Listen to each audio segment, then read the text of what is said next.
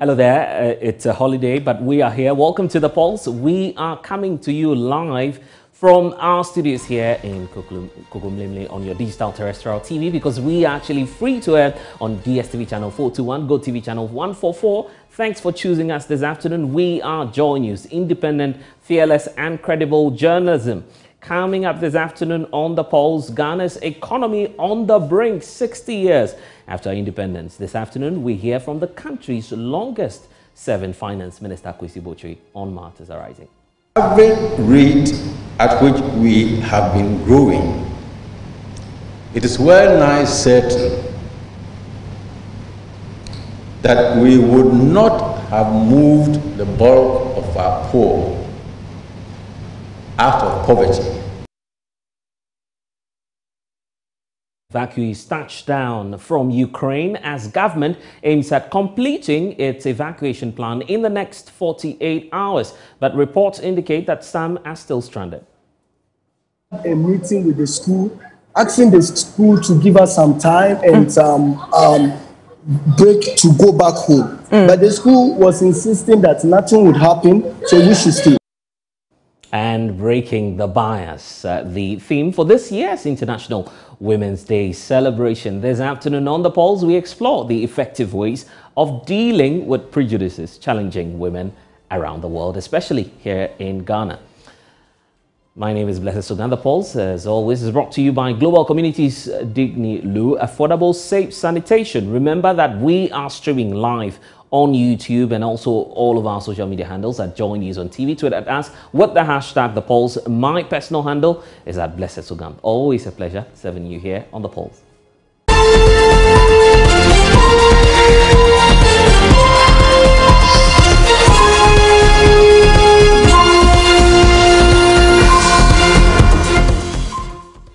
Well, this afternoon, here's what we know. Ghana may not be able to move bulk of its citizens out of poverty in the next generation. That's the caution coming through from the longest-serving finance minister, Dr. Kwesi Botchwey, who's reflecting on the country's growth trajectory 60 years after independence. Now, the 65-year-old republic is today witnessing its slowest growth rate ever. Although government attributes this to the outbreak of COVID-19, Professor Botchwey thinks otherwise.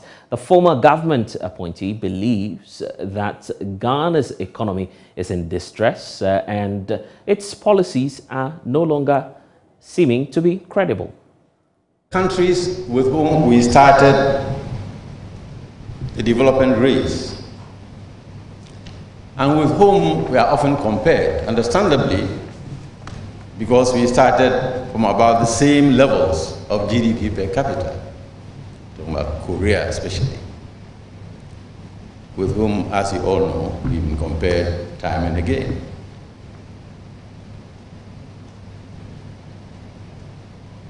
Some of these countries that we started the journey with are now knocking on the doors of the first world,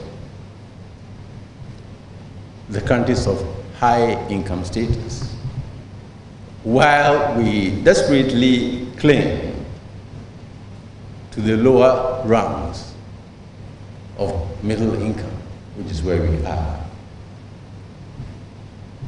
Indeed, at the average rate at which we have been growing, it is well nigh certain that we would not have moved the bulk of our poor out of poverty in another generation, quite possibly of more. At the rate we are growing, and I don't deny that we are, it is clear, studies say, that we would not have moved the bulk of our poor out of poverty in another generation, 30 years. And unfortunately, as it may be, that is the grim picture being painted there by Dr. Kwesi Botchwey. But it appears that the conversation started way back from yesterday when the president talked about the need to increase revenue to grow the economy of Ghana. But there's a need for us to break all of these down for you. The president referred to the Asian tigers as his basis for making a case for Ghana to grow 65 years after our independence. So what's the situation like for countries that started off at the same rate with Ghana in terms of their economic conditions? And what you need to know, first of all, is for us to understand this very graph that we have for you here. What you have now is a live data comparing Ghana's growth trajectory to the likes of Singapore. And very often we've been compared to some of these countries, not just Singapore, also Malaysia is also in that picture as well. We'll be breaking all of this down to you and wrap up with what the situation is in terms of the comparison between Ghana's growth and that of Malaysia. But first, let's put this into perspective. Listen to the president address the issue about Ghana's growth, talking about the need to increase revenue internally so as to match on with the growth rate of the Asian tigers. But truth be told, our tax to GDP ratio of 12.2% compares unfavorably with our peers the world over. Less than 10% of the Ghanaian population, i.e. 2.4 million people, carry the direct tax burden of 30.8 million people. The Asian tigers whom we envy and emulate and want to emulate finance their rapid development from their own savings. We need to do the same and alter our fiscal profile. We must move Ghana to a situation beyond aid. That is a Ghana which is no longer dependent on the benevolence or charity of foreign taxpayers and donors for the management of our public finances. It is doable. We want to transform Ghana into a world-class economic hub which will benefit every single Ghanaian. So that's the solution being proffered by the president, Nana Addo Dankwa Akufo-Addo, yesterday when he talked about Ghana's growth 65 years after independence. This chat may look a bit strange to you, but we'll break it all down to you, because the president has been referring to the Asian tigers, and we know obviously which countries are there, which we can even compare to our situation, the likes of Singapore and Malaysia, which we'll be coming to shortly. This is the country that we gained independence with at the same time, 1957. Ours came earlier in March, theirs came in the latter part of that year. But we'll be breaking all of that down for you. But let's start off the story with what's happening in Singapore, for instance. We started with the same rate of growth. And in fact, ours went down somewhere in the 70s, 75, where we had the lowest growth ever, minus 12.43 is our GDP growth in terms of percentage. That was the worst in 1975, which we have right down here. This was one of our worst performances ever. But as the story progressed, in 2011, under the Mills administration, you recall, Ghana became one of the fastest growing economies around the world. So here's the situation in 2011. Surprisingly, Ghana was able, for some reasons, some attributed to proper economic management, but whatever the case may be, in 2011, the figures appear to be in our favor, where eventually Ghana was able to outgrow Singapore in terms of our growth rate. I'm stressing the issue of growth rate because we'll put all of this into context for you. Now, in 2011, what we had was that we had the growth rate of 14.047. This was the same point at which Singapore was at, 6.338. That was the level of growth. So Singapore was growing much more lesser as compared to our growth rate in 2011. This was one of the highest for Ghana, and you can tell that from the trajectory that we have here. In fact, it's one of our highest growth rates if you look at this chart that we have here. So that's not, you can't contest that fact. In 2011, this magic was happening all right here in 2011. So it's good to situate the conversation within 2011. After that 2011, Singapore was growing 6.338. But for some reasons which we are not readily able to tell, Ghana began to experience a sharp decline. The sharp decline happened in 2012, from 2011 when we were growing fastest, 14.4. Then we came about 15 percent down to 9.293. Then in 2013, within a space of 2 years, our growth fell by more than half. So our growth reduced by more than 50%. So if we're growing on a space of 100, then it will tell you that we're reduced by 50%. That's when we began to experience the concerns emerging about how the economy was not performing well under the John Dramani Mahama administration. The situation began to drop and drop further, and we went below the likes of Singapore in 2014. Obviously, you know the story. That definitely led us to the IMF in 2015, because at the time we were by far performing the worst in terms of our growth trajectory. So there was a need for some austerity measures in 2015 when our growth was the lowest at the time, 2.989. That then forced the NDC administration to move in for some austerity measures and some policy guidelines from the International Monetary Fund. At the time, Singapore was growing faster than us. We were growing at 2.121, I beg your pardon, and then Singapore was growing at the time at 2.989. Okay, so that was the situation, and that's where we obviously went to the IMF. But then, after the IMF austerity measures in 2017, the story changed because we progressed faster than the likes of Singapore. Because take a look at the picture there, 8.129. That was our growth rate as at 2017. And this was after over 4 years or close to 4 years of the IMF austerity measures. So a lot of policy guidelines were given. In fact, there was a lot of fiscal discipline, as many aspects will refer to it. So government wasn't employing any longer. There was a cut in public expenditure, and quite a lot of things were happening between 2014, 2015, and 2017. So many of the experts attribute that to what we're witnessing in 2017, where we grew by some 8.129. But government obviously has a different story to that. They believe that it was the Akufo-Addo magic that was working at the time to make us grow as fast as we were doing in 2017 as compared to what was happening in Singapore, where they were growing by some 4.52%. Then COVID came in 2019, so we obviously know the story.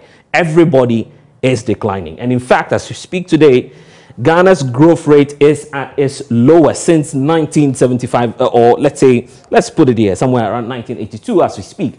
Because our figure is the worst, because look at it, 0.414 as compared to minus 6.924. So after several decades, this is where once again we're falling. And if you look at the trend, it appears that we never know what would happen. We could move further downward. If you compare us in terms of the percentages to what Singapore is doing, you can't come to that conclusion that Ghana's fall in terms of its growth trajectory may not be as worse as compared to Singapore in terms of how they are declining, minus 5.391%. But we need to put all of this into context for you. You need to look at the nominal figures if you want to understand what's happening. Because if I say 10% of 100 Ghana cedis, that would obviously mean 50 cedis, right? So if Ghana's GDP, in terms of the figures itself, cannot be compared to that of Singapore, then when we break down the figures, you may say, well, they are declining at a faster pace, but the figures, in terms of the amount which is involved, cannot be comparable. And this chart actually gives us a clear picture of what's happening. We started off with them somewhere in 61, where we were having a GDP together of about 1.217 billion US dollars. That's where we're all operating in the 60s. But look at the sharp difference here. Singapore is way over. They are doing somewhere around over 300 billion as we speak in terms of their GDP. This is where they are. What's the story of Ghana? Ghana is lagging behind with some 68.532. So the story is clear. So if you're striking a percentage difference in terms of how we're growing, you would obviously come to that conclusion that the effects may not be the same. But if you're tracking the rate of growth, then indeed you can come to that conclusion. So depending on where you stand and where you want to make your arguments from, you can then proceed and make those arguments. But some say, if you talk about Singapore, you're not being fair to us. So why don't you compare us to countries that we started off with at the same time? Malaysia is one of those countries. And obviously, as I was indicating, we gained our independence before Malaysia. So Here's their growth trajectory. Similar situation, just as we indicated during the Singapore trajectory. But what you have is that the story remains the same. In 2011, we were growing much more faster than Singapore. They were doing somewhere around 5.294, and we were doing 14.047. That was our rate of growth and development. Then COVID came. We're falling, but we're not falling as much as Malaysia, which we all started off with, is doing. We're doing 0.414, and we have Malaysia doing far worse, minus 5.647. But here's the little magic here, as we're indicating where the whole controversy is stemming from.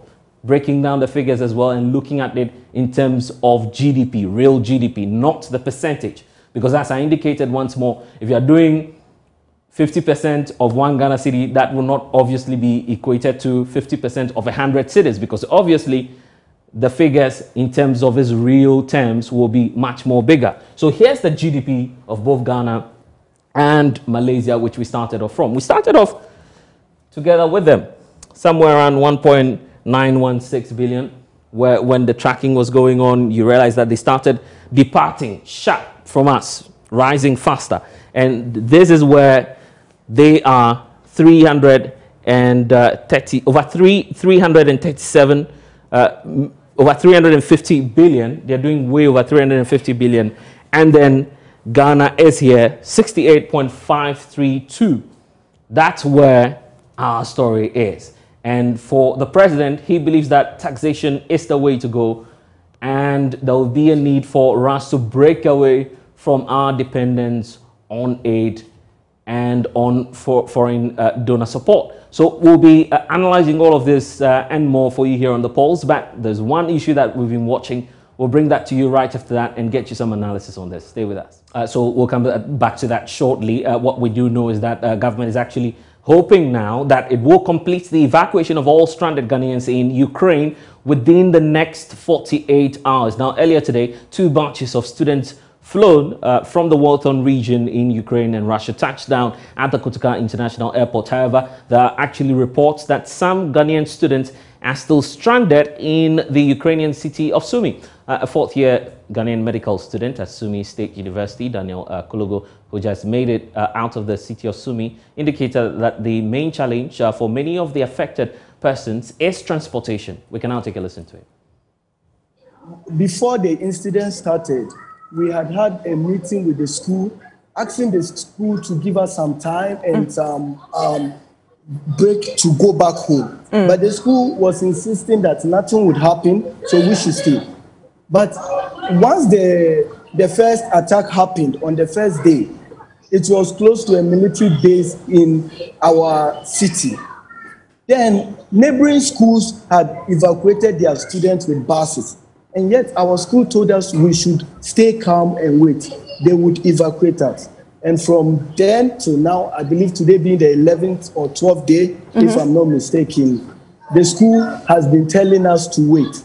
And students are paying outrageous prices to get taxis. Yeah. Others are buying cars themselves and buying buses themselves to get to this train station I am in right now.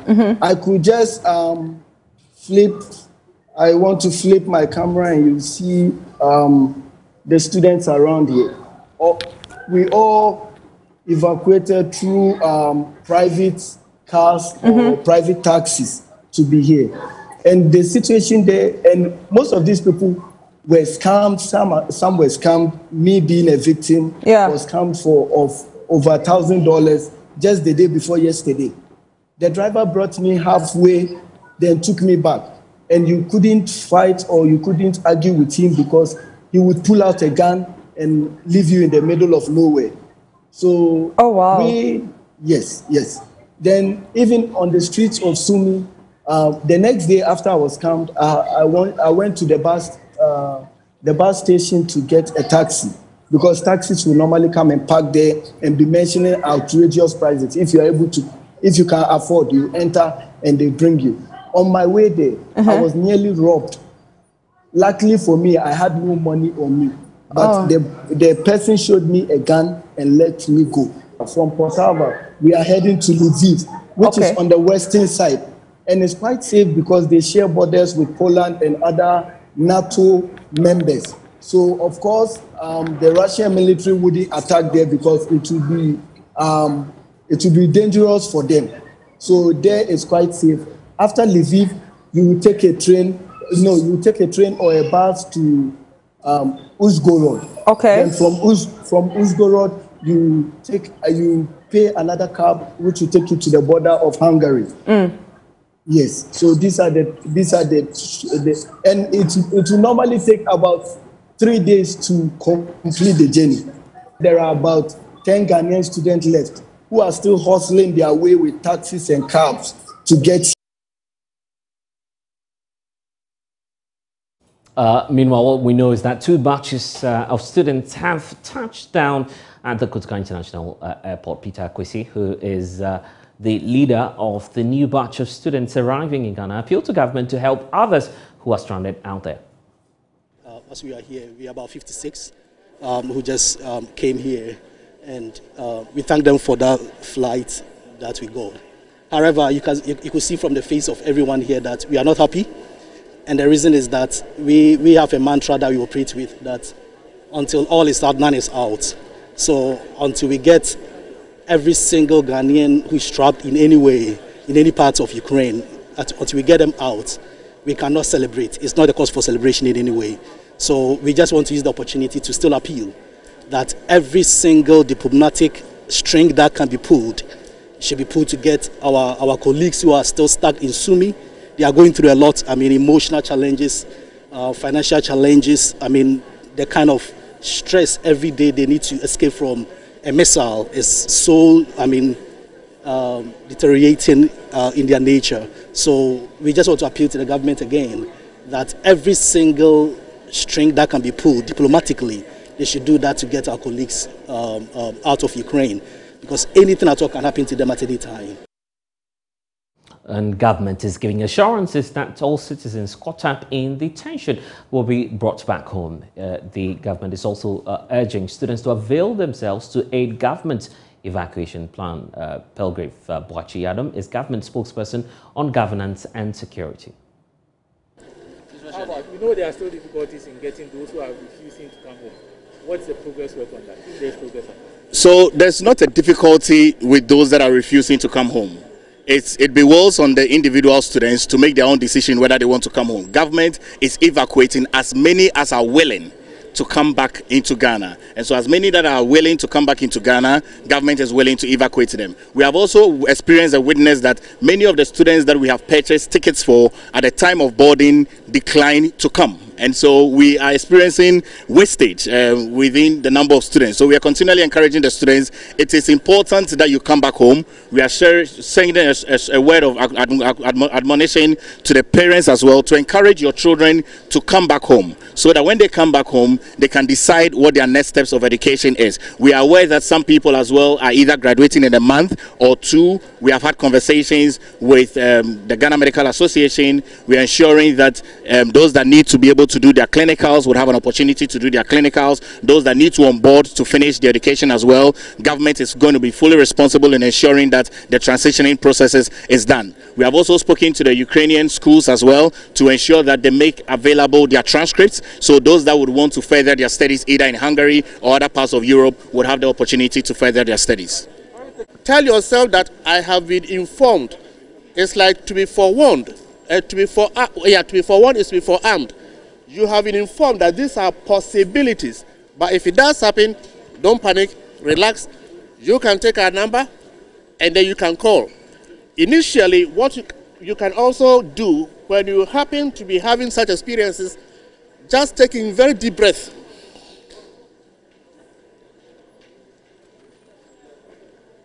Keep it there for as long as you can. And then breathe out slowly. Breathe everything out slowly. And then you'll feel relaxed. Go through that exercise about 3-4 times. And then find something doing, reading, watching your TV, listening to your music, and you'll feel relaxed. If this does not control it, please call. And then you'll take you one-on-one. But the assurance we are giving you that government is fully behind you, all Ghana is fully behind you, and we are also there for you. We are praying that things will normalize soon, and those who will need to go back, you can go back. Well, the Deputy Foreign Affairs Minister, Kweku Amprachum Sapon, has been giving some more updates on the evacuation plan of government, indicating that government is hoping to complete the process in the next 48 hours. Sumi, as you all probably will be aware, Sumi is one of the areas where it's been very difficult to evacuate the students or the foreigners together with Kharkiv, which is the second largest city in Ukraine. Sumi also has a very prominent university which has a large number of foreigners. And unfortunately, because of where it's situated, which is very close to the Russian border, it's been very difficult for the students to leave. So they've all this while be in their bunkers and in their accommodation. The situation has gotten a bit difficult, and moving them has not been that easy. But fortunately, since yesterday, information that we've received from the NUX Ukraine, which is the Ghana Students Union in Ukraine, with which we have been collaborating effectively, they have confirmed to us that some of the students, about 70% of the Ghanaian students, have managed to leave Sumi. Now, the total number that the NUX Ukraine gave us for the Ghanaian students was 91. Now they are telling us that about 70% of them have managed to leave Sumi to safe places. And hopefully they will arrive in some of the neighboring countries so that they will join the evacuees for us to move them further back home to Ghana. With the remaining 30%, there are also plans that are in place for them also to move out. So we are hoping that most probably by today, tomorrow, maybe the rest of the 30 will manage to find their way out from Sumi. So that is the situation on Sumi. Now, when we come to the main whole evacuation exercise, so far we have to say that it's been quite successful. A number of the Ghanaian students or Ghanaian citizens in Ukraine have managed to get to the various borders and cross into the neighboring countries of Romania, Poland, and Hungary, and to some extent also to Slovakia and Moldova. And then some have also gotten to Czech Republic. So even though it's been very traumatic, it's very difficult for them, little by little, gradually, they're making some headway. And don't forget that we have our eyes on the evacuation plan for you. We'll bring you some updates in our subsequent bulletins. But our big story for today that we're focusing on is Ghana at 65. Ghana may not be able to move a bulk of its citizens out of poverty in the next generation. And that's the caution coming through from the longest-serving finance minister, Dr. Kwesi Botwe, who's been reflecting on the country's growth trajectory 60 years after independence. The 65-year-old republic is today witnessing its slowest growth rate ever. Although government attributes this to the outbreak of COVID-19, Professor Botwe thinks otherwise. He believes that our economy is at its brink.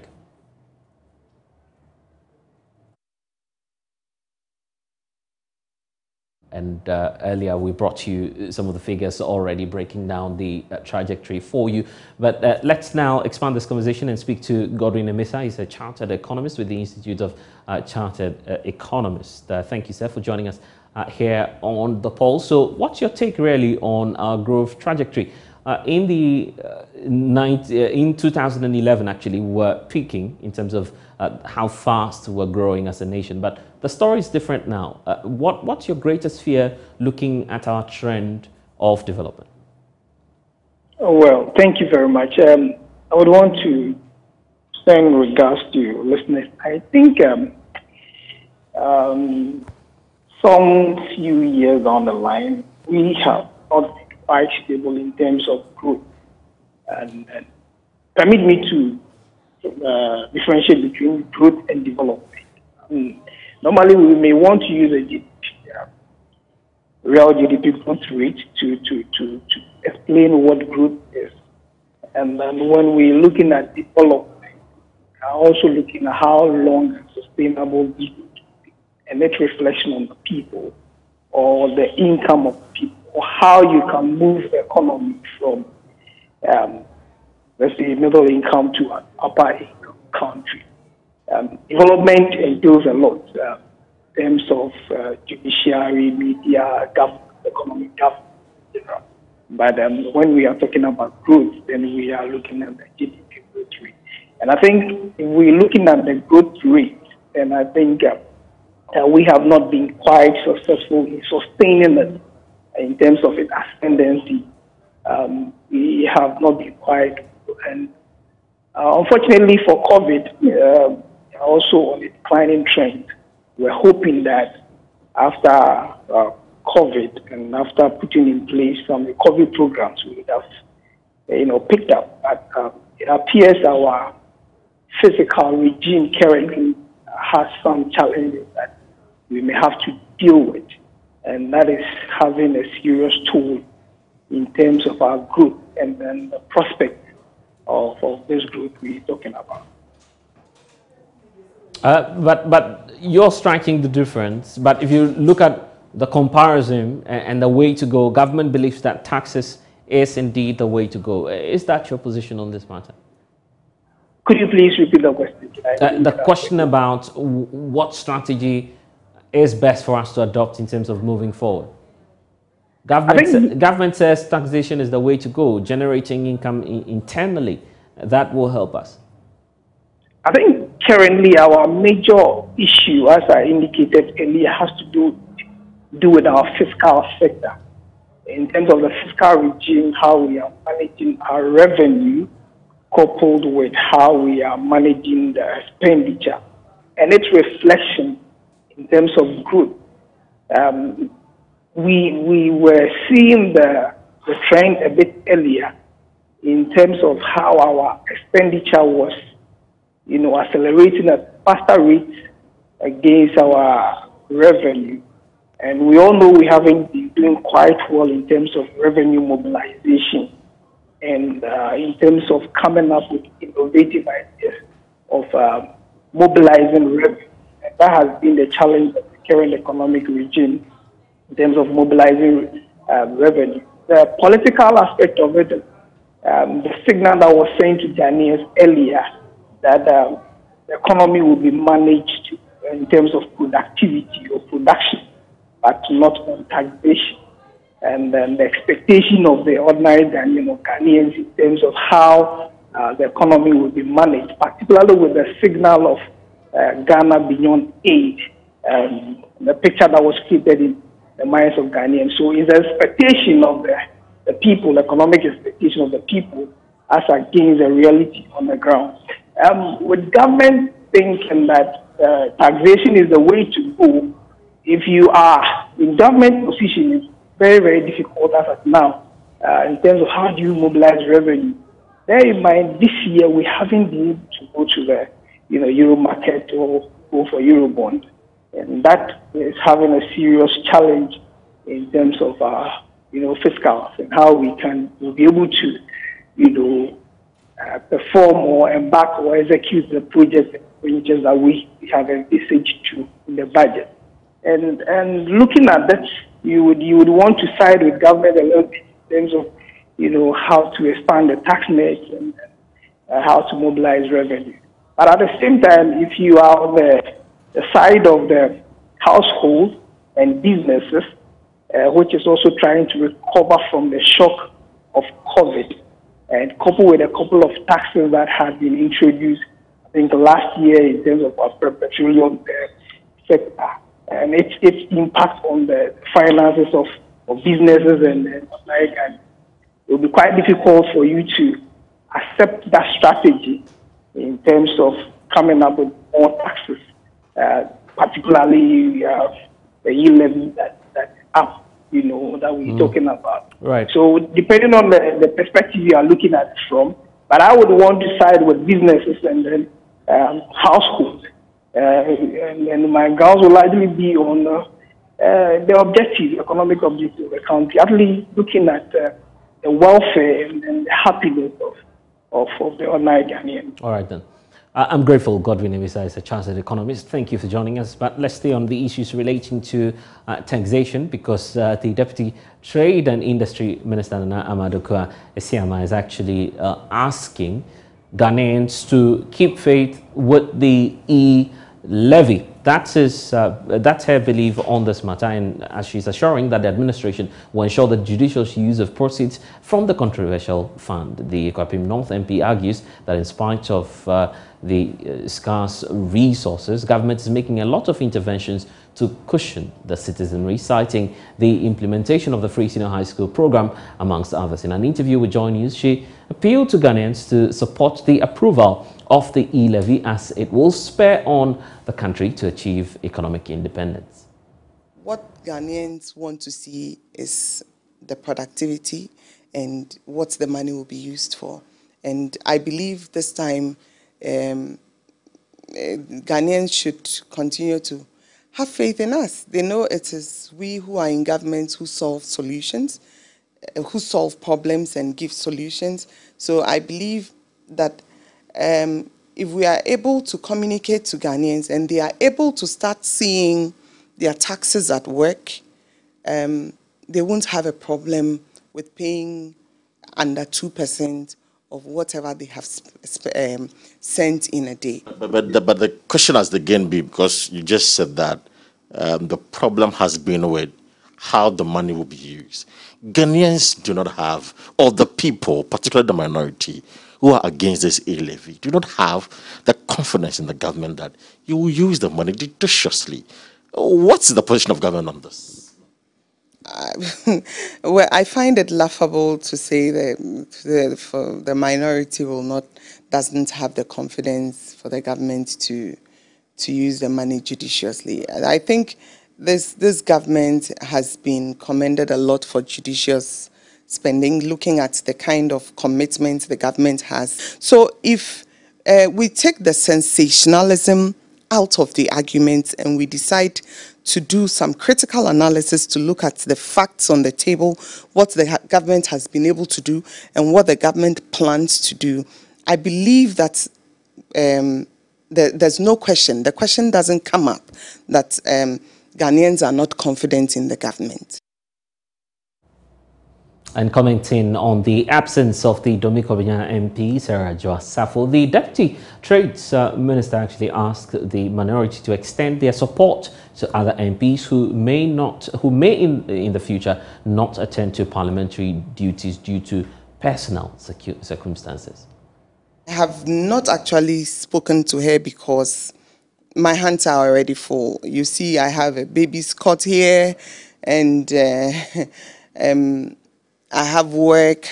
So being back and then trying to get used to the system now, I haven't really been in touch with a lot of people. But the NDC seems to be understanding and accommodating, and I'm hoping that that position they'll be consistent with it for everybody else. To support her.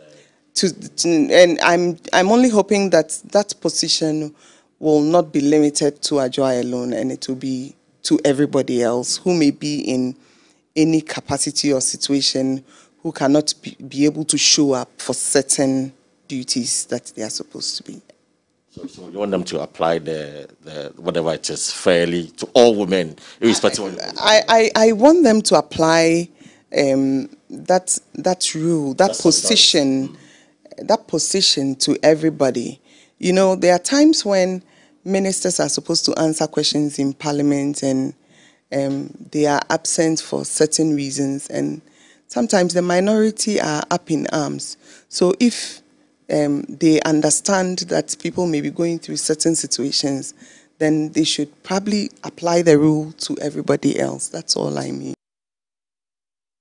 And a group calling itself Assembly of Citizens United Internally Generated Revenue is actually reiterating the need for Ghanaians to accept the e-levy. The group says the revenue generated will help resurrect the economy that has been left in shambles as a result of the COVID-19 pandemic. The group also mentioned the e-levy will actually capture a high number of taxpayers and reduce tax evaders. Clifford Banta is one of the conveners of the group. Based on the fact that we are all just coming out of a pandemic, if you look at the OECD countries, they are all introducing 3 new taxes. Every single country in this world is coming up with new ways of coming to work for the pandemic or against the pandemic. I mean, to come out of the pandemic. So this is a very, very simple issue. Now, we have analyzed, we've seen that in terms of tax to GDP ratio, Ghana is way below its West African peers. Now, it's about an average of 6.6%, and Ghana, we are doing about 12% 2019 or 13% 2020. Now, it is not good enough. Also, we also know that a very few of us, about 8 million of us, pay direct taxes, and about 1.26 of us pay indirect taxes, and it is not good enough. What we need to do is to expand the tax net. When you widen it, you are able to capture a lot of people, and then the infrastructure and the social amenities that we need will follow. It is simple that we are basically not collecting enough. There are those who are evading tax, those who simply don't pay because they are not captured. The informal nature of our economy shows that we need to introduce taxes or levies like the e-levy that is wide enough that can capture everybody. So basically we are all saying that we are in favor of the e-levy because it is easy to collect, it is wide enough, it is very simple, and that collecting it and managing it is very efficient and cost effective. There is absolutely no reason why we have to go to IMF to go and borrow and pay principal plus interest when we can easily collect from every single one of us. And some demonstrators shared reasons for supporting the e-levy. E-levy is something that is worth it. We need an organic way of raising revenue for our mother Ghana. If you look at the world economy, we know the impact of COVID-19, how it has affected the world economy. And right now, as we are speaking, there is this conflict, the Russia invading the Ukraine. All this thing is something that will have impact, economic impact on our economy, right?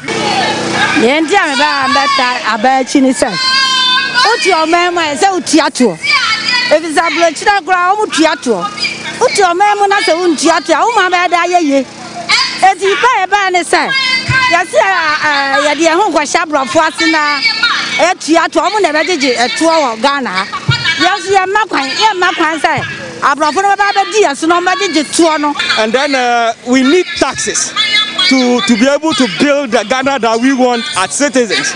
And then since independent, it's taxes that we've been collecting to develop this country. So it's surprising for us to know, just because the NDC people are not in government because they are in opposition, they are fighting the development of Ghana. Because without tax, how do we develop as a nation? Free SHS, roads, national health insurance, all these things have been done because of the taxes that we pay. 5 people have been shot, including the Dakwimana Fusenibawa, a chief in Tamale. The victims are currently receiving treatment at the Tamale Teaching Hospital. There has been seeming tension in Tamale Metropolis over the past 1 month over who is the chief of Tamale. While the Gupena says he is the chief of Tamale, the Dakwena also holds himself as the chief of Tamale. Recently, the Yana passed a verdict on who the chief of Tamale is and asked the Dakwena not to hold himself as the chief of Tamale. Regional Crime Officer Superintendent Bernard Baba Ananga said the 5 are currently in stable condition. He said the police are treating the incident as a crime. Good morning. Today, that is on the 7th of March 2022, at about 0555 hours, the command's attention was drawn to a shooting incident at the Kema Palace this morning, and that a group of people on a Toyota pickup, white in color, raided the palace, fired indiscriminately, and then the chief was hurt. As we speak, 5 people sustained gunshot wounds. The chief was hurt himself, and they are currently at the hospital. That's a Tamale Teaching Hospital, and they're going treatment. Police visited them and then found the chief stable, but responding to treatment. And we have also made some deployment of policemen at the chief palace, as well as some protection for those that are injured. That's currently what we have for you. I spoke to the chief, and he indicated that he was shot at. I also saw injury to his stomach and the head. However, he's doing well at the hospital too. How many people are you on a manhunt for? Oh, for the information that we have, about 15 of them, and on a white Toyota Hilux pickup. So we have 15, and we believe there were others too as well. Maybe the numbers may be higher than that. So we will make sure that we pursue them and get them arrested. You said as you are about to arrest, how soon is this taking place? As soon as. You know, criminals are saying that as soon as they commit the offenses, we need to gather intelligence. We need, as we are picking the pieces. We also, you too will not go and sit down and come and say that, come and arrest me. By all means, they will go into hiding. And we also pick some intelligence about some locations which we deem fit. We will keep it to ourselves. The MedSec as well as ResSec visited the various chief palaces and then spoke to them, and they gave the assurance that they will use the proper channel to address their issues which they themselves have. So this one which came, as you are saying, is being investigated. We are not saying that yes, it came from A to B or whatever. We are perceiving this as a crime. We are not attributing it to anybody yet, as investigations are still ongoing. These are the initial stages, and will come out appropriately. Well, let's follow up on the story for you. Martina Bugri is our northern regional correspondent, joins us for more on this. So Martina, what's the mood like right now in Tamale? Martina, if you can hear me, I'm asking about the mood as we speak in Tamale. As we speak now, the mood is calm. Life has gone back to normalcy. People are going about their duties, be it the market, be it the workplace. So people are working. Everything is back to normal, except for the area the incident happened, that we have some patrols going on. Apart from that, you wouldn't even know that something happened in the city this morning.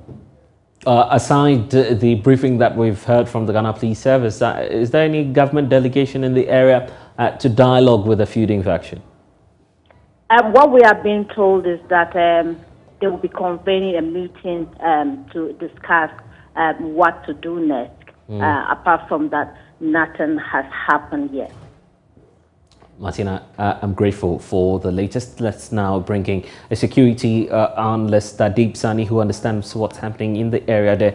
Adib, so here's the latest reports we are receiving yet again from the northern part of the country. Do you feel that that enclave is increasingly becoming unsafe for residents? Not really. These are just scattered cases that could have been dealt with. Unfortunately, our security services, the various decentralized security councils are not doing much to curtail. I've been following the issue for some time now, and I saw it coming. Unfortunately, I thought the Regional Security Council should have met on this and should have put in place the appropriate, mechanisms to prevent it from becoming belligerent. There's been a number of videos making rounds on social media, some of them very threatening, and some of them appearing criminal. Unfortunately, we did nothing about it, and here we are today. This issue has been lingering for some time now. Not too long ago, the Yana wrote a letter which went public pointing to the fact that the Kema is not the Tamale chief, and that he's very much in line with, the priests, the Bolana and the rest. But when you get to the palace of the Dakwemena, it's written Paramount Chief of Tamale. And according to the Yana, he's not the paramount chief. So after this information came out, we had supporters of the Dakwema putting out videos on social media, threatening even the Yana. And we've also had chiefs from the same area asking the Dakwema to take down the signposts, but he didn't. Then later, he was also directed to take down the drums. They call it the tumpani, which is supposed to be the preserve for only the chiefs, because according to them, he's not a chief. But nothing happened. And I also understand information was given to the regional minister to the effect that he had to impress on the Dakwemena to take down those drums. But all of these is a cocktail of incendiaries, if not taken care of, explodes in our face. And unfortunately, here we are today. One of the security agencies in de-escalating tension in that part of the country. I didn't hear the first part of it. I'm asking about the strategy, the best strategy to adopt at this time to de-escalate tension between these parties involved in the case. Well, first of all, we have to see it coming. And the only way we can see it coming is through actionable intelligence on the ground. This didn't require, laborious or very technical intelligence, because everybody knew about it. Everybody saw the videos. Everybody knew about the seeming tension in the area. So if really our intelligence agencies were up to the task, we should have seen this coming and put in place the appropriate mechanisms. And one of the mechanisms is dialogue. We can bring the chiefs together. They are all under the umbrella of the Yana, who is the paramount chief for Dagbon. Unfortunately, we don't do some of these things. We just let it slide, and it comes back later to bite us. Secondly, we have to deal with the issue of impunity. These things do happen. Nobody is held to account, and other people feel that, well, I can also do it and get away with it. So if we are able to arrest wrongdoers, I'm sure it should send a clear message to others to refrain from even going into that in the first place. And I think the issue of the Dakwema be the chief, not the chief, the paramount chief of Tamale, should really, be dealt with comprehensively, even at the very top political level. If not, if it gets to a certain crescendo, it might even be more violent than it is today. So I think that what has happened is very much related to the recent exchanges. And the police would have to look towards that direction. And so perhaps through that, we can get the perpetrators. And the law must definitely take its course. Grateful that you've been able to find time for us. Let's get you some update that we're receiving from the Tamale Teaching Hospital on the number of persons who have been injured. Ms. Bao Mohammed is the Public Relations Officer. As we speak, we have 3 of those victims at the Tamale Teaching Hospital Accident and Emergency Department. 2 females, 1 male. And they are all in a stable condition. I think one came in a very critical condition, but after some attention has been given to this patient, she is responding quickly to treatment, and she's also in stable condition as we speak. She went into a state of unconsciousness, and was brought in the state of unconsciousness, but has been revived, and she's currently in stable condition. And breaking the bias, that's the theme for this year's International Women's Day. When we return, we'll talk about how best we can deal with the prejudices many women are facing around the world, including Ghana. Stay with us here on The Pulse, here on the Joy News channel.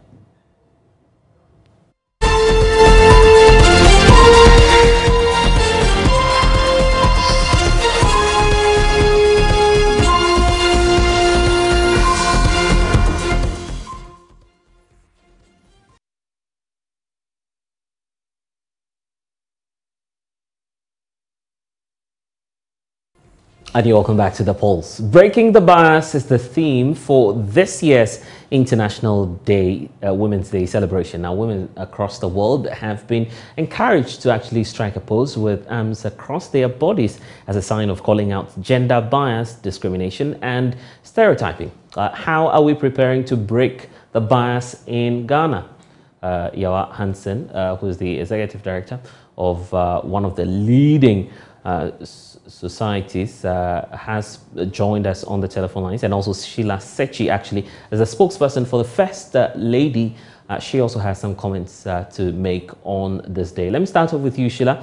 What are the biases women in Ghana face, particularly looking at where your outfit is and what reports you've been receiving? All right, thank you very much. Hi, Claire, can you hear me? Yes, I can. All right. So, yes, thank you very much for the opportunity. Some of the biases that women have faced that has come to the attention of the First Lady, and indeed her foundation, the Rebecca Foundation, are typically based on health, economic empowerment, and then access to education for young girls. These are the typical biases that has come to our attention at the Rebecca Foundation at the Office of the First Lady. So how are women expected to break the bias and sustain the euphoria? Well, what we are doing this year at the Office of the First Lady, which Her Excellency Mrs. Rebecca Kukwado has been doing since 2017 when she became First Lady, is to always have a national event for women that is on International Women's Day that is focused on ending or bridging gender parity, you know, ending bias and bridging gender parity. And this year, the theme is Break the Bias. So what we are doing this year is that we are here at the KNUST Great Hall. The Great Hall is right behind me now. And tomorrow, Her Excellency the First Lady will be meeting with about 600 or so young people here in the Great Hall at KNUST. And she will have a panel, there will be a panel discussion of some young women, and they will be talking about various biases and how they think they can be broken. And they will go further on to call on people who have the power to break these biases to work towards breaking them. So if you ask me how we are going to break the bias and sustain the euphoria, is by getting young people involved, by getting the next generation or the new generation involved in championing the cause of gender parity and breaking the bias against women and girls. That could be a laudable move, but many have also criticized all of these fora as talk shop. How about action? Fantastic. I'm a big fan of taking action and not having talk shops. So essentially, what we've realized over the years is that because there's not much gender parity, because there's not much space for women to move around and get things done, we realize that invariably, more and more, we see the same faces talking about gender issues year in and year out. So this year, Her Excellency the First Lady has looked far and wide, and she has quite new faces coming up on the panel. We have people like Mamia Echa Mensah-Bonsu from the faculty, a lecturer at the Faculty of Law in Legon. We have Amtu Amiyawe Kumfi, a student leader. We have Dinah Adehine, who's also a young lecturer and an aspiring leader. We have Honorable Abno Seyasari, Deputy Minister of Finance. And then we have Lambda Adam, who is a community leader, and she actually has an NGO called Song Taba up north that does a lot of work to empower women and girls. Now, having said that, yes, you're talking about the talk shop, but this year what we intend to do and what the panelists will be doing is to call out various biases that they've observed, either directly, they've directly experienced it, or something that they've seen happening around. And what they think, they're going to have to proffer solutions to it and then call out the people they think have the power to do something about it. Right. And I think invariably we come back to knowing that the people who we think have the power usually will be ourselves, you know, women, those of us looking for the change. We are the ones who are supposed to lead that change. Sheila, great panel there, and we'll be on the lookout for the fallouts from that event. But thank you for now. Former Mayor of Kumasi Kojo Bonsu has asked for the blessings of the Asantehene Otumfuo Osei in his quest to emerge the first Ashanti flag bearer of the National Democratic Congress. He told Otumfuo of his desire to increase the fortunes of the opposition party to bring the presidency home to Kumasi after the 2024 election. Kojo Bonsu was at Mensha Palace for the Akwasidai Festival and also to officially announce his intention to run the NDC flag bearership slot this year. Love FM's Erastus Asare Donko was at the event and now reports. Dementia Palace marked Akwasidai on Sunday with a deba of chiefs. A number of institutions and individuals paid homage to the king, Otumfuo Osei II. Supported by a number of market queens and party supporters, former mayor of Kumasi Kojo Bonsu came before the Asantehene to announce his intention to run for the flag bearer slot of the NDC when nominations are opened. I'm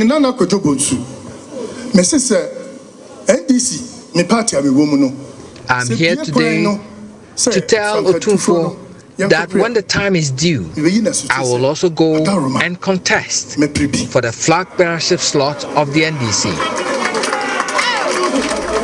He said no Ashanti has assumed the highest leadership of the NDC before and prayed for Otumfuo's support. NDC party no.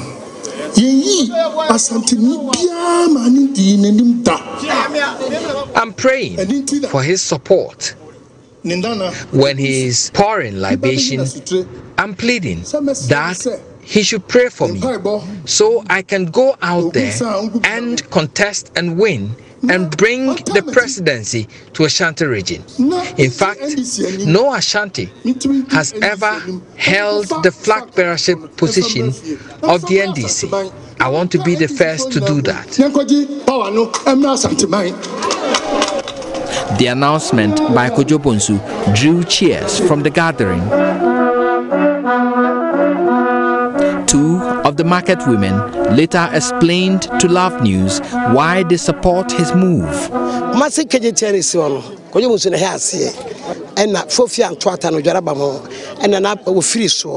Kojo Bonsu began building the Kumasi KGTR market. So this is the time to support him. And no Akan has won the presidency from the NDC. That's why President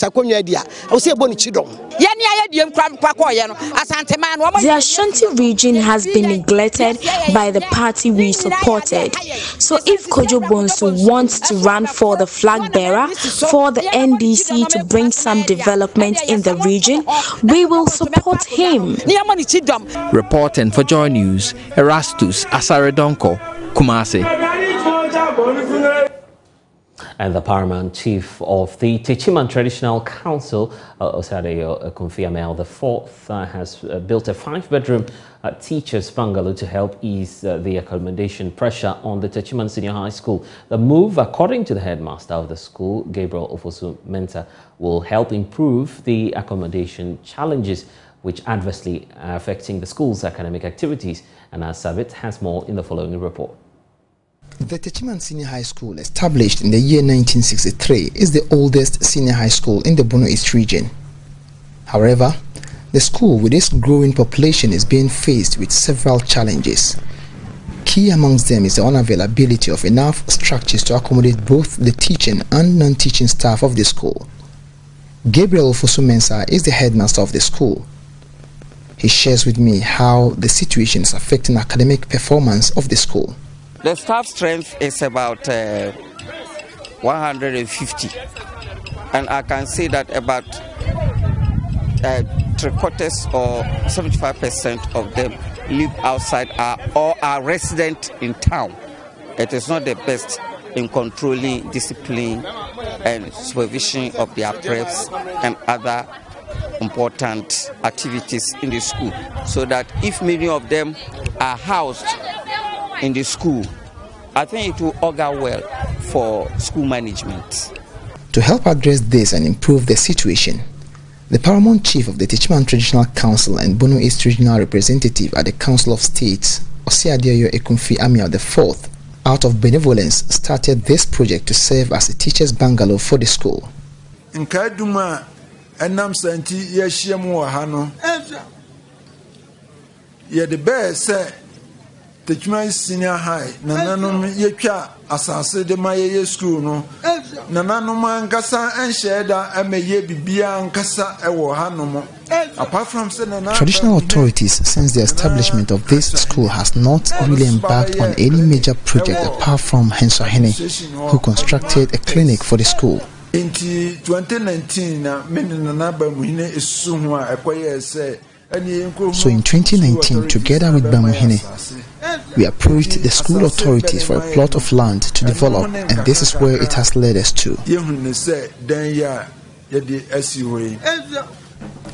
Today, this dream is realized as the traditional ruler commissions and hands over this edifice to the school for use. Osiadeyo Ekunfi Amiel IV charged philanthropists, old students and government agencies to replicate same in order to help resolve the school's tall list of challenges. I am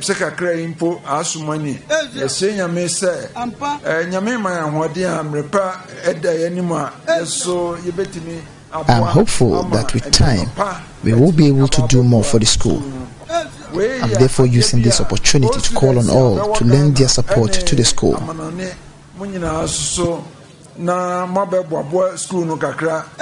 Headmaster of the school, Gabriel Ofosumensa, described the project as unprecedented and urged others to emulate same. I'll say that Nana has done very well. He has lived up to what he pledged. And it's a very beautiful facility. And I think it is unprecedented. And others who have observed and now notice the good work of Nana should emulate this shining example. Reporting for Joy News, Anas Sabit, Teacherman. And political scientist and lecturer at the KNUST, Dr. Kwesi Amachi, says the lack of vision in the country's quest for development has left citizens clueless in what they ought to do to contribute their quota to the national development agenda. Speaking on the AM show, Dr. Amachi said political accountability remains a major challenge for the nation. If there were to have been any vision or a visionary in the Fourth Republic of Ghana, this would have been clear to Ghanaians. People will easily be pointing to that vision and would have been able to find out their role or roles in that vision. So in effect, just to clarify, our leaders in the Fourth Republic have not been visionary or not been visionary enough. Ben, to me, the bane of our system now is the challenge of political accountability. If politicians can come into office, get out and get away with everything they do, I mean, their inability to account for the huge amount of money they bring in through loans, then we are in trouble. And this is, to me, the challenge. People who dissipate public funds, which come out every year. And then the system, you see, some people think that we should go in for a constitutional review or even a complete replacement of the Constitution. It is not the Constitution. The Constitution at least enables us to know, to pinpoint who is responsible for the lack of accountability and also to simply stop what appears to me to have become a norm, the rush to go to Parliament. Now, that is the most sought after place, the only place that appears to be, attractive in the economy today.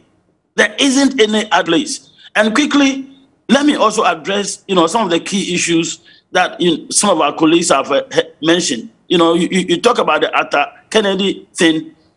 I agree with him, and that is the crux of the matter. We are not just interested in going out to vote for people to come in a position to deliver. If they go out there and then they are not able to deliver, what our system has demonstrated by voting them out of office has not been able to bring about any change.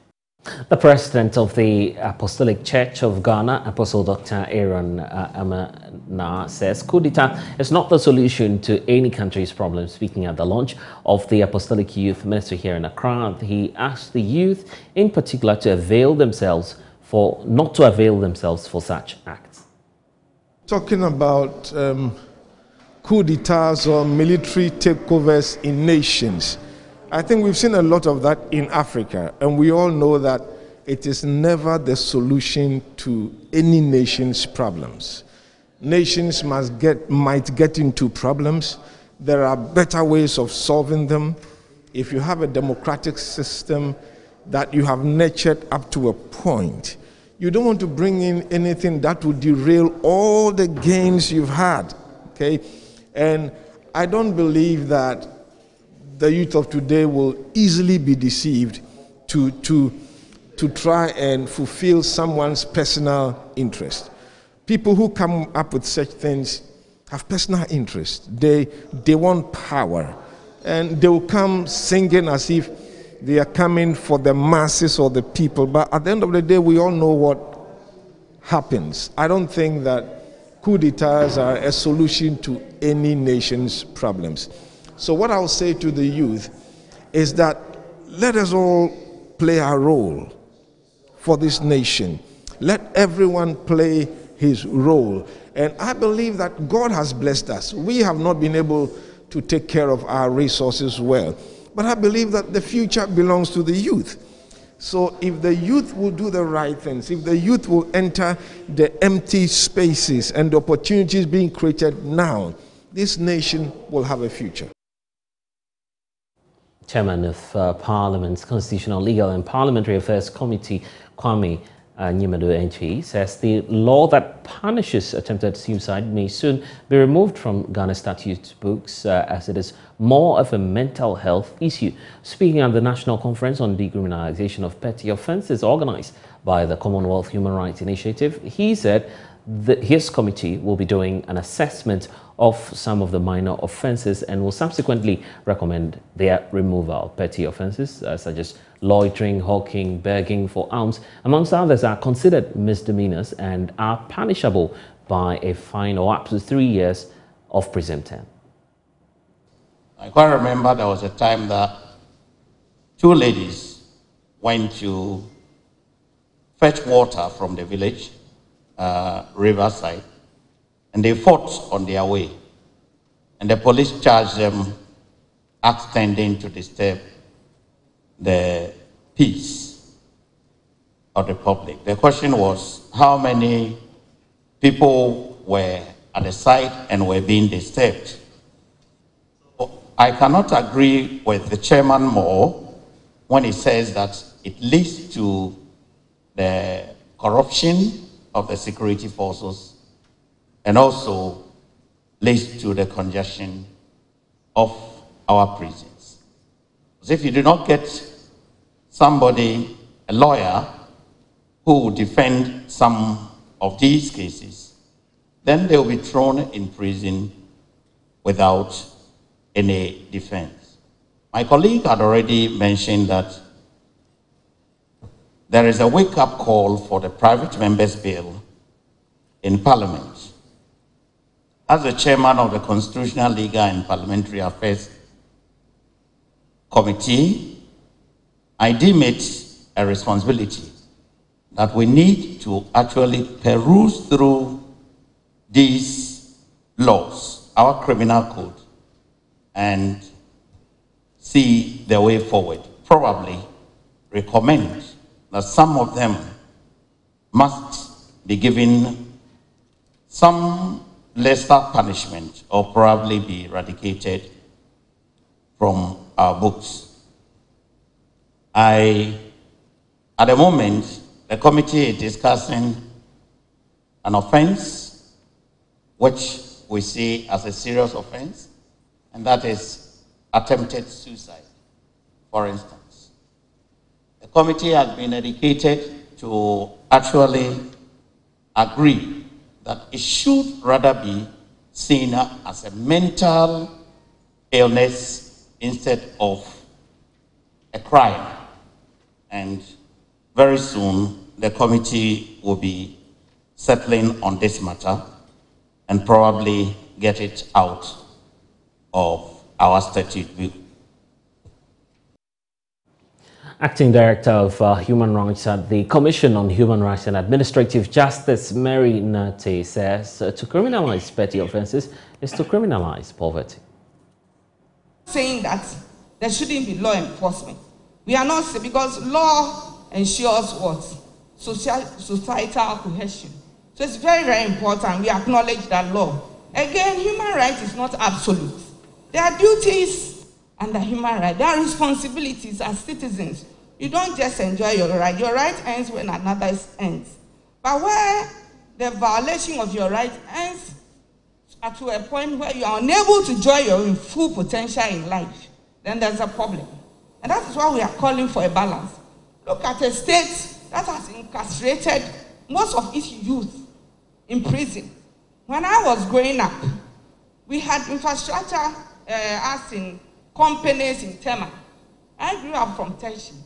And the companies were working 24/7. You see buses dropping people, bringing them back, picking others. And those men and women, they have certain social protection at their workplaces. Their children go to school on scholarships. They have free medical care. And they have income to care for their children. What we find now, we don't have that kind of social protection for our people. And so most of the people fall prey to these offenses. We are saying that there can be alternatives. And I'm calling for an administrative approach. Criminal justice system starts from the point of arrest. When you are arrested, you have been informed. Sometimes I'm called, my people in touch will call me, Madam, come. Even explaining the crime that the individual has committed to the person is a challenge. They don't seem to even understand. Besides, it is not even anything that they can never be granted bail, but they are refused bail unless a lawyer steps in. So the justice system in itself is draconian, let me use the word. And so we are saying that let's do away with the justice system. Let's look at an administrative approach in tackling some of these petty offenses and maybe. And some members of the governing New Patriotic Party in the Biakoya constituency of the Oti region have expressed their anger over what they describe as a ploy to impose executives on them. These members from 25 polling stations, numbering about 2,700, were denied the right to elect their executives on Saturday as the constituency election committee members failed to conduct elections in their areas. They have therefore called on the party's national and regional executives to ensure polling station elections are held in their areas as prescribed by the party's constitution.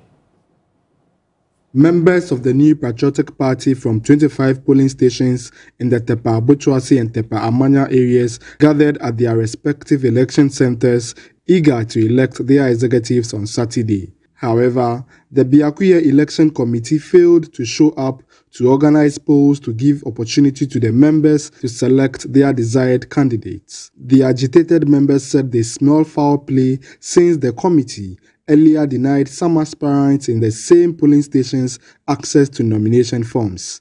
They explained that the aspirants had to pick nomination forms at the national headquarters in Accra, submitted and were cleared to contest without being vetted by the committee. Emra, Edwin said, "Yabay election, how much I say, young quarter forms. Forms and that executives no forms on Bahano, Tokwana Wabe Koso, my forms on Anto." We could not buy the nomination forms when the executives came here because there was confusion. We managed to get the forms at the national headquarters and submitted them. They accepted the forms and scheduled today for the elections. We have been here since 8 o'clock, but the committee members have failed to show up. The top hierarchy of the party must act now. Some 3 executives have hijacked the party.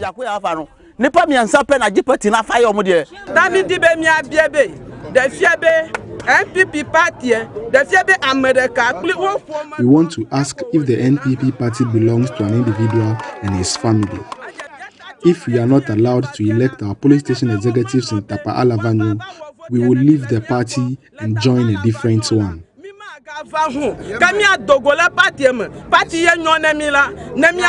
Na sa nkrofo no on babu no on be stay for 8 years. We haven't seen any significant improvement in the party during the 8 years administration of the constituency executives. They are selfish. That is why we are eager to elect new executives to help the NPP break the 8. Na ye nipa foforo a on betimi aboa ama NPP aban no atimi break 8 no. Addressing the press, Prosper Asari believes the Biakuya Election Committee is scheming to deny them their rights to elect their executives following a no-show on Saturday. A calculated attempt to deny us the right to elect our leaders, hereby imposing favorites on us to serve the selfish interests of a few at the detriment of the party. We are worried this development will cause disaffection in the party, which is gaining grounds in the NDC stronghold, and affect MPP's election fortunes. The aggrieved members, numbering over 2,700, are therefore calling on President Akufo-Addo, the MPP General Secretary John Boadu, the MPP Chairman Freddie Blay, to call the committee to order and ensure elections are held in these affected polling stations. If this election is not done, we will assume that these affected polling stations do not have delegates to represent them in the constituency elections or any party activity. Fred Kwame Asari, Joy News, Tapa Abotuasi. And we can now take you elsewhere. Residents of Agubie, a predominantly farming community in the Wenchi municipality of the Bono region, who were deprived of clean drinking water for several decades, can now drink from a potable water source after Volta Ghana Limited constructed a mechanized borehole for the community. The water system will also help solve the water challenges bedeviling the smooth running of the Agubie Chips compound, which has been without water since its establishment. My colleague Anas Sabit has the rest of the story. This is Agubie, a farming community here in the Wenchi municipality of the Bono region. The community has over the years been without good roads, quality healthcare and access to a portable water source. Fortunately for the people here, the municipal assembly constructed this chips compound a few years ago without water. Since its establishment, the people here would have to find ways and means of supplying water to ensure that the facility remains operational. Assemblyman for the area Emmanuel Kwekudechi tells me how this is done. During they opened the clinic, I and then unit committee member and the town committee members, we fetch water on our head to supply the nurses, and because of that, it make me worry. Even when I'm going to farm, unless I go, they will give me attention that our water has finished. So I have to make sure that I'll provide them before I go to anywhere I want to go. The situation, according to the people, heavily affected life in general for the people here.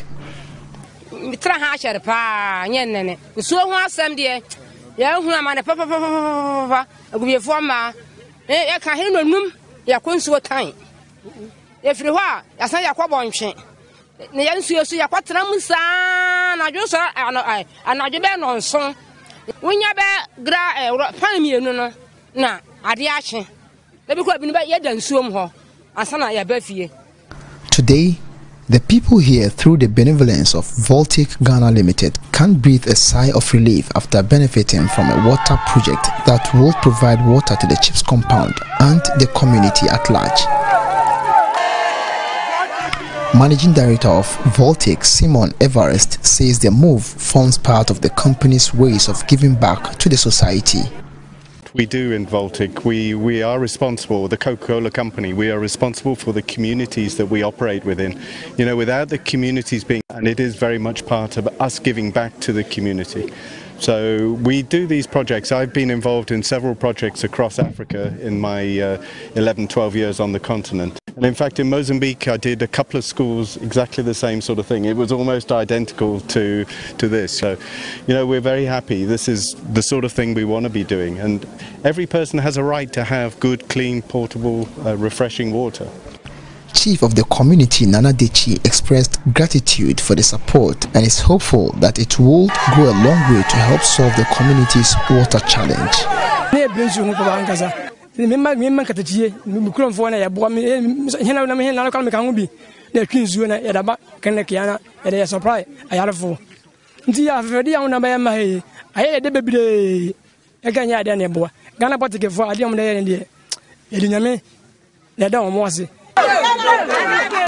Reporting for Joy News, Anas Sabit Agubie in the Wenchi municipality.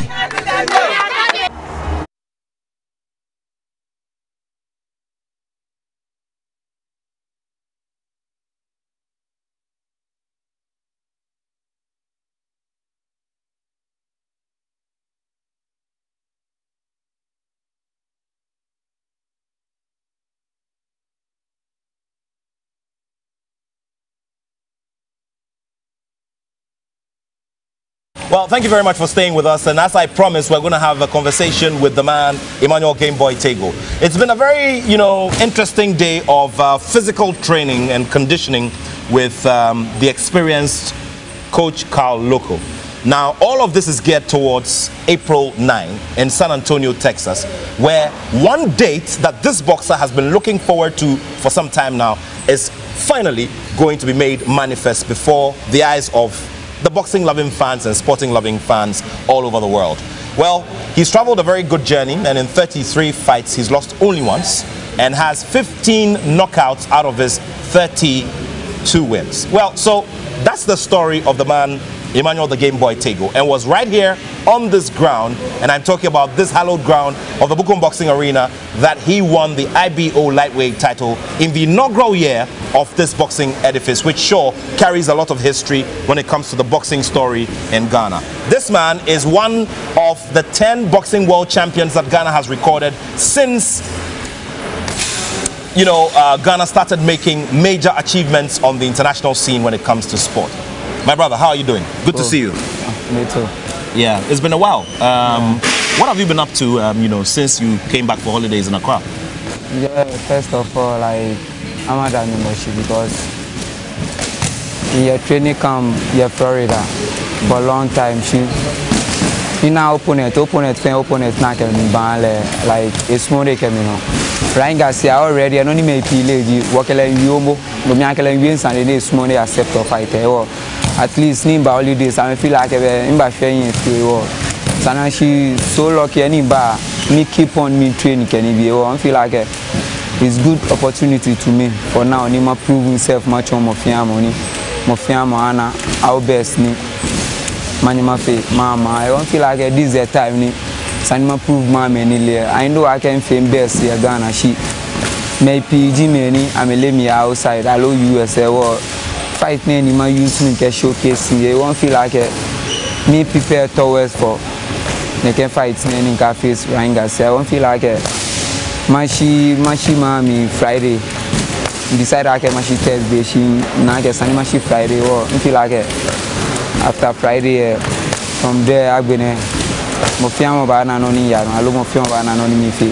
She sure I get my press conference coming with Ghana before running Mashi or. I hope I can offer you fine. Now, I want you to tell me about how you feel about, opponents walking away from you when negotiations come up. For instance, there are a few big names in the lightweight division. The name Emmanuel Tego is mentioned, and they want to, steer clear of you. They don't want to entertain any talk about fighting you. How do you feel about it? Yeah, sometimes I feel bad because they're very bad. I can like. Oya division ko ni mo fi amo small ke bono ni o we se no ni nu no di asebogbe ni bu masun no ni me pile Onake na kan top 5 no le. Inche Lomachenko, Inche Ryan Garcia, Inche David Eni. Onishi in try am fe like in force in push was say work am fe we no ni me pile di no. David Eni accept take ba no fight later we Jamaica me small fighter don. Nyele ake Ryan Garcia ne before nkele ano final eliminator ne pull out e shebi be ne choose ne ano ordinary contest ko ni eyan. I won't feel like JoyNews back in Kelebano because I feel like okay ni ba campaign shimba Ghana ba spend holiday say wo she you get so lucky like lenu chumo e wo keep on ni bibi ko make one I won't feel like nke Ryan Garcia fight ni like eba no ye mi share ni kwa prove e chomo fiamo ni ye okay for now ake amentemu ko me accept me ni kwa prove e ma chomo fiamo because lightweight unified champion in close partner and in teammates I know them like in the fair division I won't feel like a good opportunity. I mean, showcasing a match on Ghana, US fan, many doubt me. Sometimes many doubt of me. Jena me leno ni manima fe she. Onake if you more road from ke so ekome a wen e febo for show ekwe womila.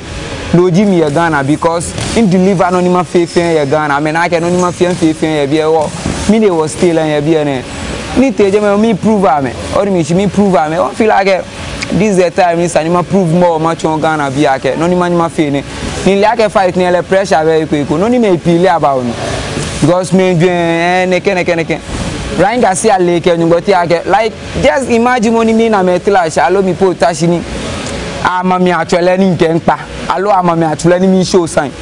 You know, like in Mambi, no, le beni Ghana be warrior alone. Kuna mami atule gen face sign. Iye problem e Ghana be put the J boxer. I know I can move me dream. I make a worry about me. Boy, cause solely I me tashi no kwe no ni manima face. Final.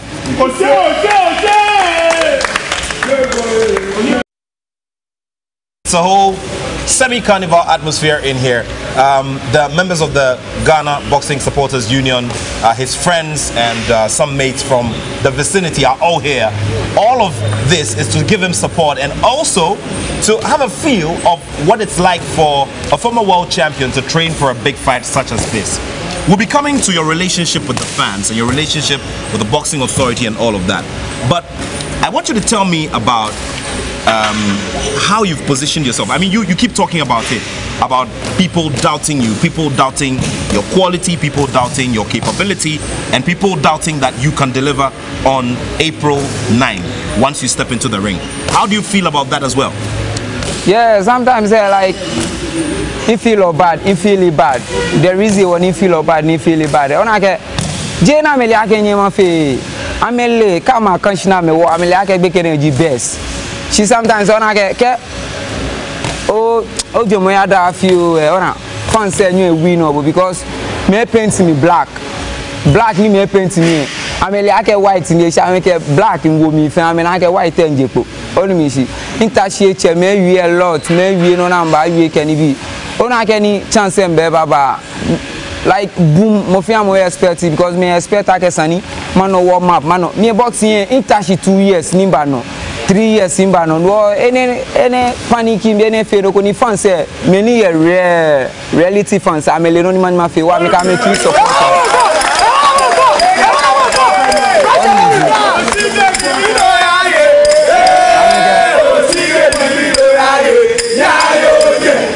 Well, this is also a signature when you come around here and this side of town. The folk songs, the Jama songs, that's what we call them in local parlance, and that is how it all runs. So remember that we're here on this channel bringing you this big conversation on JoyNews, on Joy Prime, and on Joy Sports as well. Looking ahead to that very big date of April 9, and this exclusive conversation is coming to you from the center of the Bukum Boxing Arena. Now, Game Boy, you have traveled a journey in Ghana. You've spoken about it at length. You now are looking forward to proving yourself to the rest of the world. Tell me about training. Tell me about the relationship that you have with, Lawrence Kaoloko, whom we see you doing a lot with, in this period as you get yourself ready to go to the United States. Yeah, first of all, I can't get my no ni me pili about me Coach Kaoloko.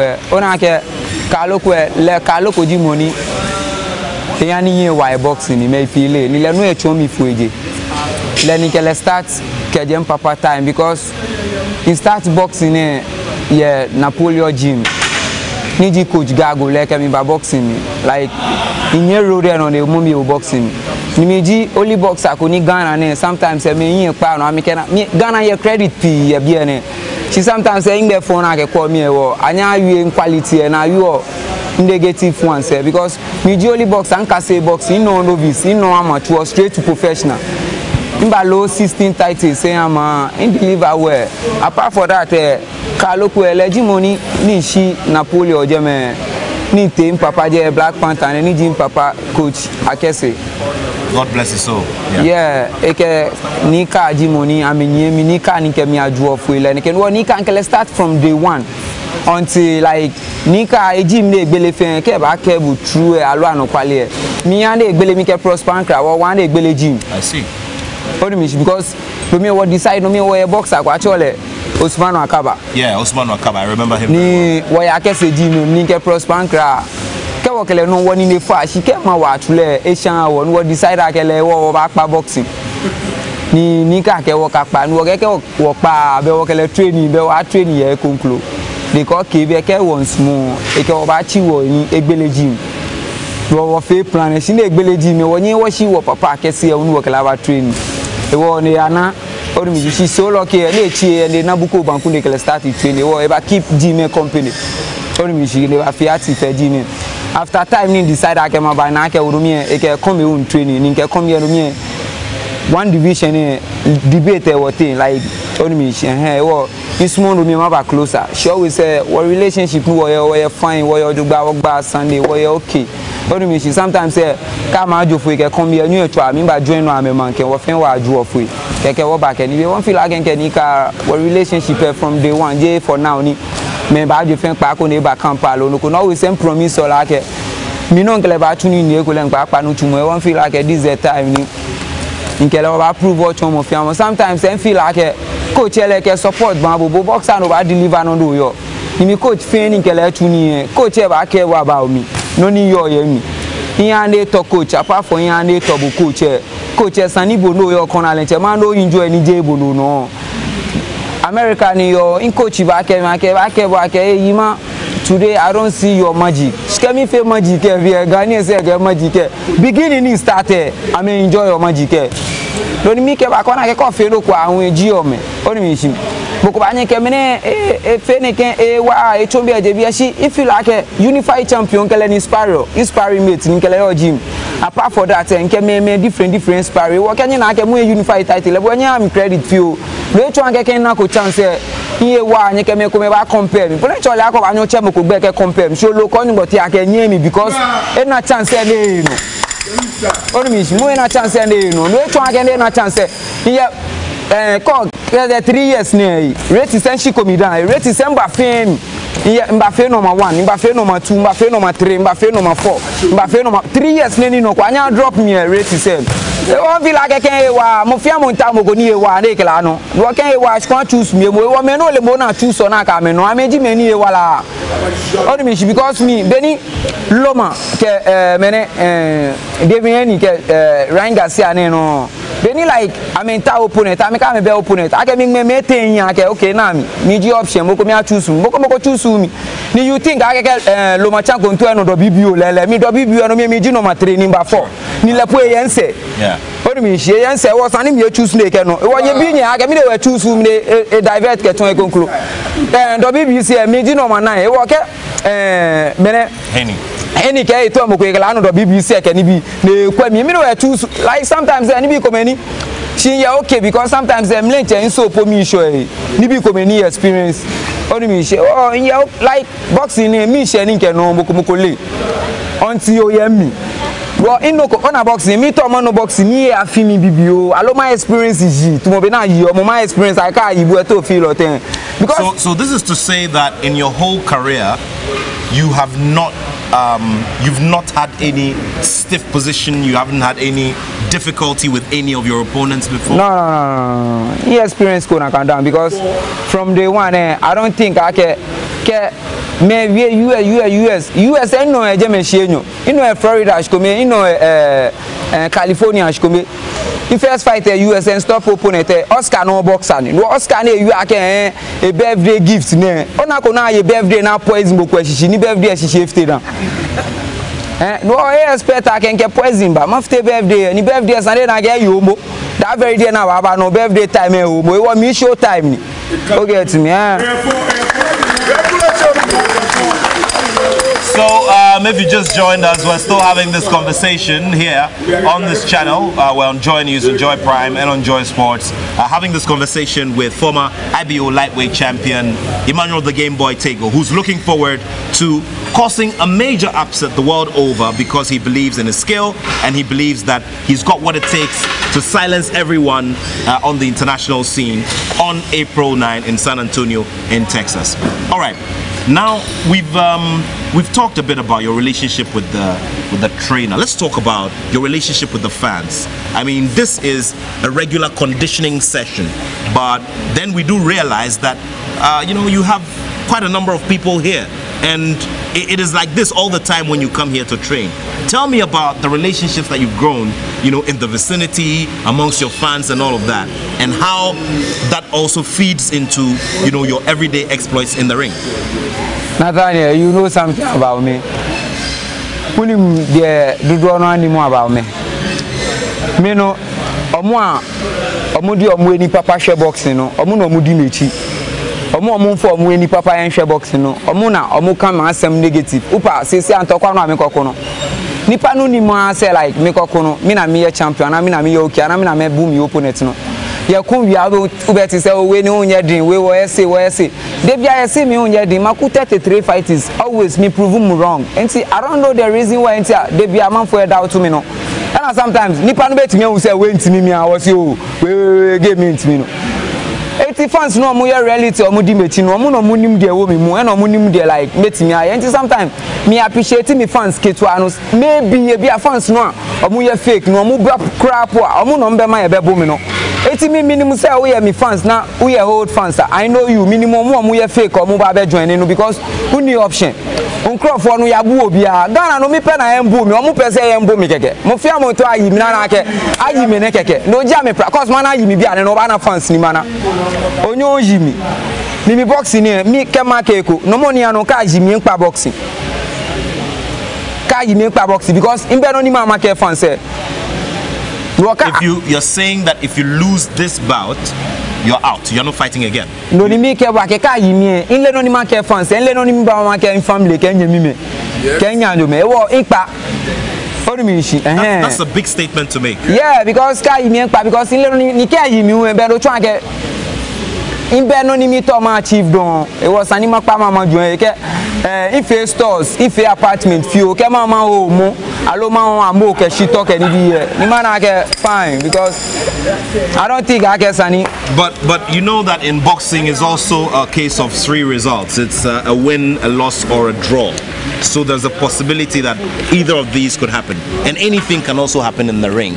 And so it's a big statement to make, considering that you still have youthfulness, you're still fit, and you can still fight. So if in your likely instance that you lose this bout, you can still continue. Why would you want to stop? Because J. Ryan Garcia Sane. I see. You know me expect yen alone no me to ma achieve boxing. Me feel like Sani Ryan Garcia stop me again. E work stop me again no decision ma take no just anima pa boxing because if fan say le no ni manima fe. Le Ryan Garcia lenche e choose me sha me le aka me njo me. Oni me no money no pressure be no. Mini yo ake ma chule ma. Boy me to e ba ma mi na kan chule boy. Ona no money no. Only no me promise Ghanaian expect. You will no penny care by a non power boxing because you will buy a champion, fair champion. Too much less than any word there left in Chemi Ponshi and fine. She mini magic, a bear magic. Magic obey go. Ni game mini. Touch on 10. Game Boy. Touch on 10. Game Boy. Touch on 10. Game Boy. Say my name again. Game Boy.